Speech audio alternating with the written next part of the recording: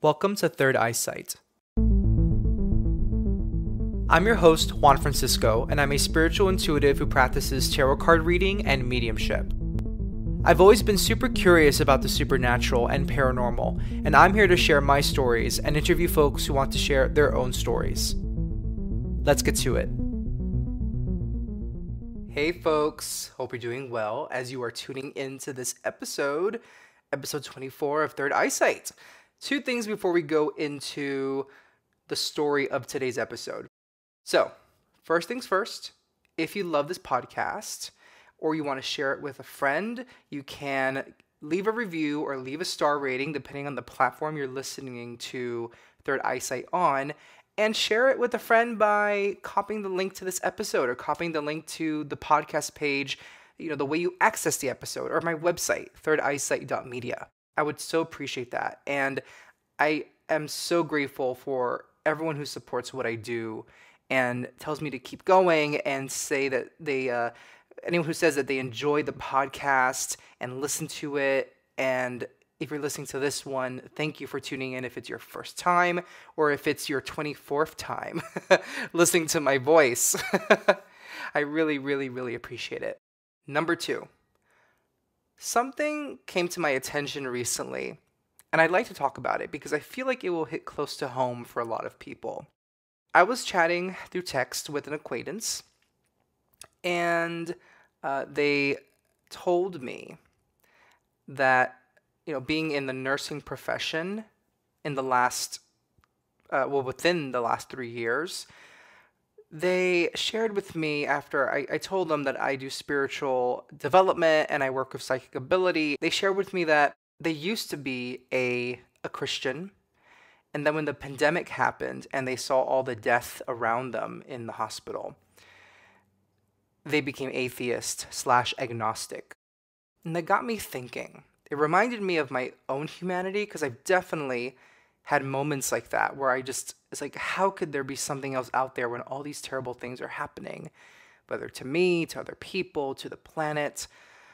And so I wanted to share that here. And I wanted to reassure whoever's listening that more important than believing in something so other people know you believe in something is you being okay, you feeling okay, or you dealing with grief or anger or sadness in the way that you need to deal with it and handle it. However way it suits you, as long as you don't harm yourself or other people in any way, shape, or form. I practice mediumship, as many of you know. I read tarot cards, but mediumship is something quite recent that I picked up. I believe it's always there for everybody. But I recently started acknowledging that part of myself last year, to 2021. And just because I have channeled the souls of people's loved ones, and sometimes people that the living don't love too much, that happens as well. It doesn't mean that just because I practice this, that I believe that, I now have the key to why terrible things happen to people, why tragedies happen. And it's okay if XYZ happens because there's an afterlife and I feel like I have my own experiential proof for that. Honestly, I practice mediumship, yes. I believe that our soul continues, yes. But I can't ever explain why a child could be diagnosed with cancer. That's something I don't know if I will ever understand. I can't explain why so many people had to pass on September 11th. I can't explain, well, this goes on and on and on. I will sound like a Debbie Downer if I keep going, but I know that you know that I'm trying to make a point. I feel that I will always have my doubts about things. I will always have my concerns about things that make me feel like I want to take some steps back in regards to my faith in the afterlife. And you know what? If in 5 or 10 years I face a tragedy in my life that gets me to a point where I start to truly doubt and I put this all to the side, you know what? so be it. And that's not me trying to project anything to the future. It's just me trying to be kind to my future self. And it reminds me not to judge any person who has this struggle. People lose their children. People sometimes losing an elderly mother, even though some other folks may feel, well, she was 92. People could have any reason they want to have. They're entitled to any reason they want to have for feeling like they can doubt their belief in something. And it's such a personal experience to have, whether you as a child or an elderly parent. Teresa Caputo, whom you all know I love so much if you've looked at my Instagram, and whom you all know I saw in Staten Island in her live show this past weekend, she oftentimes says to people who have lost children, parents are not supposed to bury their children. And when she says that, I recognize that she is acknowledging the seemingly illogical or nonsensical nature there is to losing a child when they're so young, or being a parent and having to lay your child to rest. And it doesn't matter, I really truly believe it doesn't matter how great of a medium you are or great of a psychic you are. We're human, and there will always be moments when we feel like, how can this be? And we may not have the answer to that, and we have to, in a difficult way, learn to accept it. And if we don't ever accept it, it will eat us alive. But that's not for me to that doesn't warrant me or anyone else passing any judgment on someone who chooses not to accept something. And that's what this work is for. I feel like as a medium, my purpose is to empower the person I'm speaking to work on their inner healing and rely less on the things around them for that experience, or to know that their loved ones are at peace. There's one thing I've said to folks that I've done readings for, where let's say they had a parent or a friend or someone that they knew who did them wrong. They felt did them wrong or mistreated them. And it's happened a couple times where I've told the person, listen, your father is on the other side at peace. He does not need you to forgive him. So don't feel pressured to forgive him, because the other side, they understand. You feel hurt. You are not obligated to forgive them. Forgiving is more for you than it is for them. And if you don't forgive them, they understand. And so I do believe that there are things that we will learn on the other side, that we will come to understand, that as humans we may not fully understand. And because we don't fully understand them, it leads us to believe, well, if we don't forgive that person, then we will have debts to pay on the other side. Or things like like, why do certain tragedies happen? If they happen this way, there must not be an other side taking care of us.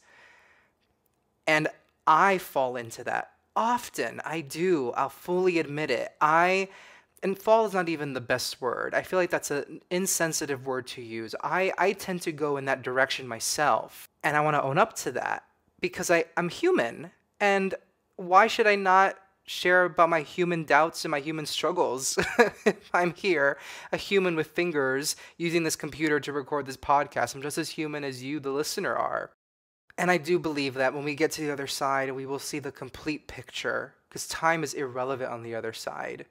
So we will see all things happening at once, and we will understand why so-and-so happened in this moment in time. But until then, it's okay to struggle and feel like we can't accept something when it's such a tragic thing. And I think the hope that we can depend on is the hope that comes from knowing that our loved ones are at peace, and that there is an inner well of healing that we can tap into if we just reach into that inner well and draw from it. Yeah. I'm being reminded right now of Mother Teresa. I remember years after Mother Teresa passed, I was a teenager when I saw this news report. They found the diaries of Mother Teresa, and they discovered she doubted the existence of God because of all the poverty she saw in Calcutta and in the communities that she was living in and visiting. And she was known to be a godly woman, quote unquote godly woman. And I do believe she was. But I think when people think of the word godly to describe somebody, they think it's a person of firm faith, unshakable faith. But she, Mother Teresa, struggled with her faith because she saw devastation around her and poverty, hunger. It didn't make her any less of a saint. I actually don't know if she was canonized as a saint. I believe she was by the Catholic Church. But let's just use the word saint, capital S, lowercase s, however way we want to use it. Doesn't make her any less of a saint, of a godly woman, because she doubted the existence of something due to the struggles she saw around her. If Mother Teresa could be allowed to have those doubts and continue to be a revered figure in a religion, dude, so can we. So can we. All right. Thank you for listening to my little soapbox moment. I just felt that message from that acquaintance of mine. It really struck me, and especially because they went through a very difficult time, and I feel like this pandemic was difficult for so many people and really shook the faith of so many people. And it shook my faith. During the pandemic, I discovered, or rediscovered rather, my intuitive abilities. All at the same time, my faith was being shaken because I couldn't believe what I was seeing on the news, reading in articles, hearing from friends and family. It was just too much. And yet, I am here. And that's good enough for me. And I hope that's good enough for you too. And the fact that you are here listening, regardless of how strong your faith is or how weak it is, that is enough. That you are here right now. And you are loved and appreciated, whether you know it or not. Sorry if that was cheesy, but I mean it. I do. All right, now on to story time. So, the title of this episode is When I Got Dizzy at a Civil War Fort. Okay, you got dizzy. What, did you eat a bad sandwich? Let's get into it. I have some family in Delaware, and on one of those trips, I decided to go on a very popular paranormal tour of a fort, a battle fort, a war fort that is in the Delaware River, the same river that President George Washington crossed, that is depicted in the famous painting. So I'm going to read you from the website DE, as in Delaware, destateparks.com. So here it goes. The state of Delaware deeded Pea Patch Island, located in the Delaware River between Delaware and New Jersey, to the U.S. government in 1813, and construction of Fort Delaware was completed around 1859. Originally built to protect the ports of Wilmington, which is in Delaware, and Philadelphia in Pennsylvania, Pea Patch Island also became a Union prison camp during the Civil War, housing up to as many as 12,595 Confederate prisoners of war at one time. For those of you who are overseas, little break here. For those of you who are overseas and not familiar with U.S. history, the Civil War was a battle between the North, or the Union, and the South, or the Confederates. Okay, here we go, continuing. Manned only briefly during World Wars I and II, the island and fort were finally abandoned and declared surplus property in 1944, when ownership was transferred back to the state of Delaware.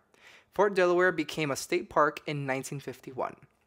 So, all that history in that fort, and there have been many stories about ghost sightings and paranormal activity at the fort, so I assume that inspired them to create these paranormal tours. So I'm going to set the scene for you. It is really cool. So listen up. You get to a town in the mainland part of Delaware, and it's sitting on the Delaware River, and you have to take a ferry.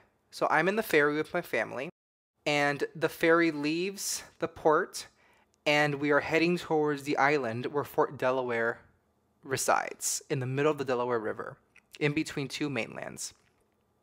We're approaching the fort, and when we get to it, we disembark from the ferry, and then we hop onto a tram that then drives on this trail going to the fort. It's about a 3 minute ride. And as we're approaching the fort, the sun has just set, so it's twilight outside. A little bit of sunlight is out, but the sun is not in the sky whatsoever. So we see this fort and all these little lights around to illuminate the grounds because it is a pitch black dark fort. And we arrive at this tent by foot after getting off the tram, and the paranormal team is there giving a brief history of the fort, what to expect, giving us devices if we want to use them, giving us dowsing rods. And dowsing rods are something I want to get for myself. I find them fascinating. We are separated into groups. It's about 30 of us on the tour. Each one has their own individual group to go to certain parts of the fort. And our group goes into the meeting hall, and then the second place we head into, which is what this story is mainly about, is, well, actually, of course, now I know what it was, but here's how it played out. We enter this room, and the tour guide is in front of our group, and there is another paranormal investigator who runs the tour already in the room we're about to go into. And we're supposed to meet him there so he can tell us a story about the space we are now going to be in. So we enter through the doors from the outside, and there is this it's about a quarter of the length of the whole space. There's a hallway that serves as an entrance hallway. And as soon as I am halfway through that hallway, I get dizzy. I start getting dizzy. And I told my mom, who was with us, I said, Mom, I just got dizzy. It's so weird. Like, I got dizzy. Like, I feel like sick. Like, I felt like I got sick, but it's only in my head. Like, I only feel the sickness in my head because of the dizziness, but I just feel this sense of being sick or like queasy, or like just not feeling all too there. I'm not there. It's weird. I'm not all here. There's something up. She goes, oh, that's weird. Okay. So we're now in the main part of the space. We've gone through the hallway, and we're in the main space where it opens up into this larger room. And there is the second tour person there, and he's about to tell us the history of the space we're in within the fort. So he said, so this space was used for several different things, but we believe it might have been used as an infirmary. So that room you see over there in the middle of the hallway, the door in the middle of the hallway that opens up into a small room, we're thinking that might have been where the nurses worked, or where there would have been like someone with like bandages or medicine or things like that. It's very often that people walk in here, they'll feel sick, they'll feel like they're nauseous, and I look at my mom and I'm like, girl, did you hear that? She's like, yeah. It's like, interesting. So when he opened up the room for questions, I said, I was the first one to talk, of course, me, Mr. Chatty Juan.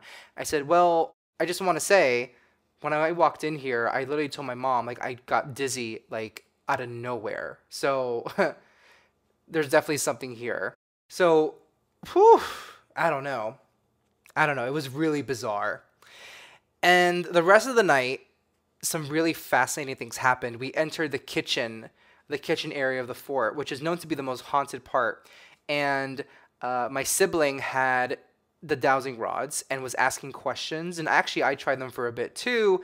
And I was asking questions like, do you want men in this kitchen? Because there was a female soul who was known to not want any men in her kitchen when she wasn't living in the physical world. And asking her questions was very interesting. Asking about her life and other souls in the kitchen that used to work there. And those dowsing rods were going in and out based on yes, no. Really, really interesting. And you know, I have an EMF detector, and EMF detectors can be used for the same thing. If an EMF detector lights up all the way to red, that is really strong energy. If it's not near a cell phone or an electrical outlet or any kind of electrical wiring, and you're in the middle of a room and that happens, that's pretty bizarre. And if it happens on command, when you ask a question and you say, if it's yes, go all the way to red, and it does it on command more than once, that's extremely compelling. So I've used that before, but dowsing rods, that's quite different. And it's just absolutely fascinating. So if you happen to find yourself in the state of Delaware, which not many people do when they visit the United States, it's a little out of the way, but I happen to have family there, so it makes it easy to visit really cool places because Delaware is actually the first state of the United States of America.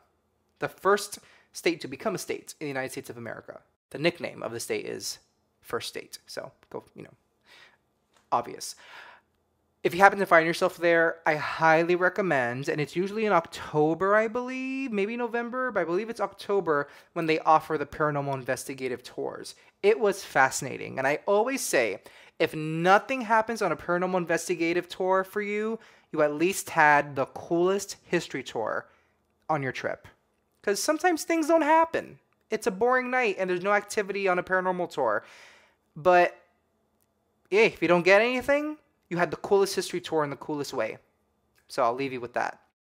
Well, thank you for listening to this week's episode. I know it came a day late than usual. I try to post these on Mondays.